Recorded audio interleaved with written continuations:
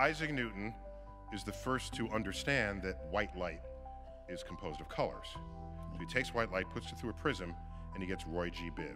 And then he took those colors, merged them back together, and he got white light out the other side. That's some freaky stuff. That's just freaky. Yeah. That red, orange, yellow, green, blue, violet equals white. William Herschel comes around later and says, I wonder, just to even ask this question, I wonder if the different colors of light have different temperatures.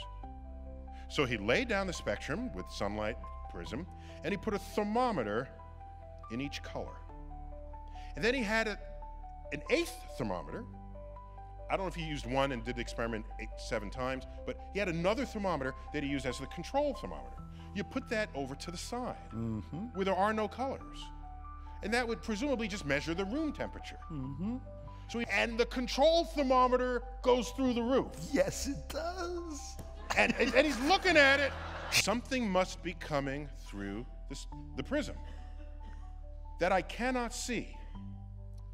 And he describes this as light unfit for vision. Yeah. Yes, he does. He discovers infrared light with that experiment.